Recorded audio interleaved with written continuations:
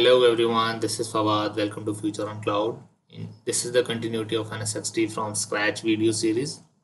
In today's video, I am going to show you how I have set it up my NSX-T virtual nested environment. Before jumping into it, I just wanted to give you an overview of my last video. In my last video, I have showed you how my physical server are interlinked with the rest of the network devices.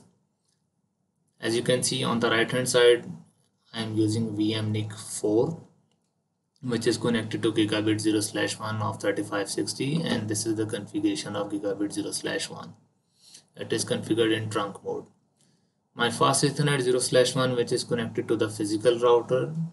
This is the configuration of fast Ethernet 0/1, and on router side gigabit 0/0.10 is configured with the following IP. I am using sub interfaces on the router side, and these are the VLANs which I have created on my physical switch.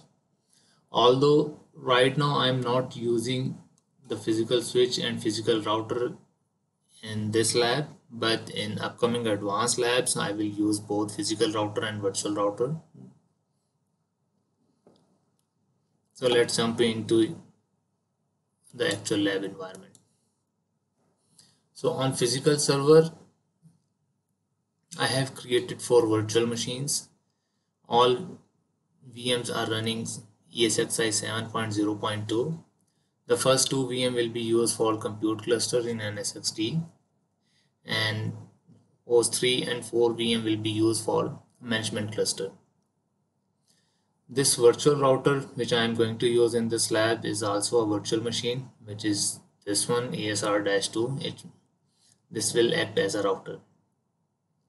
So if you don't have a physical router, you can use this CSR 1000 router in order to perform your lab.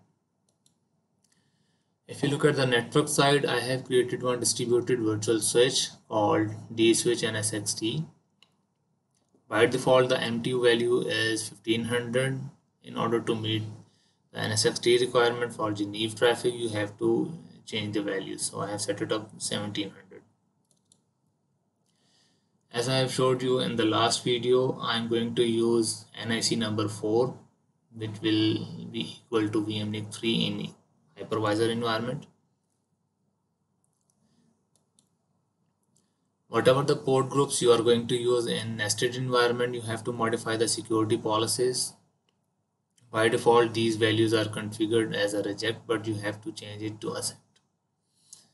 As you can see, I have modified for the management port group for VLAN 10 and the trunk port group as well.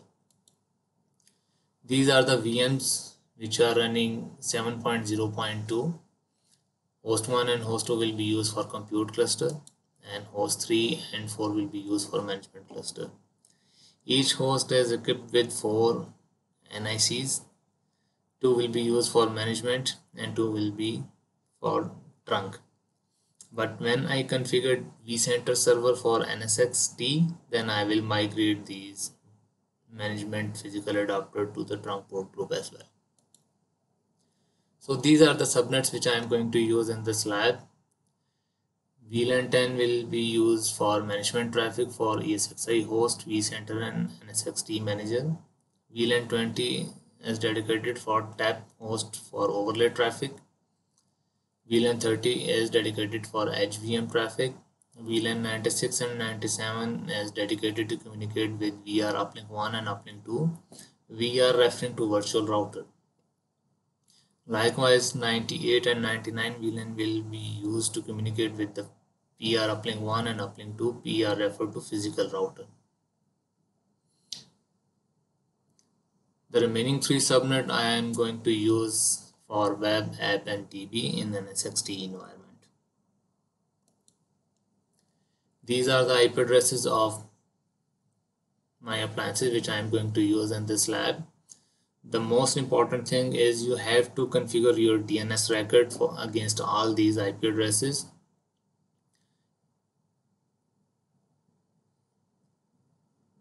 So this is it for now.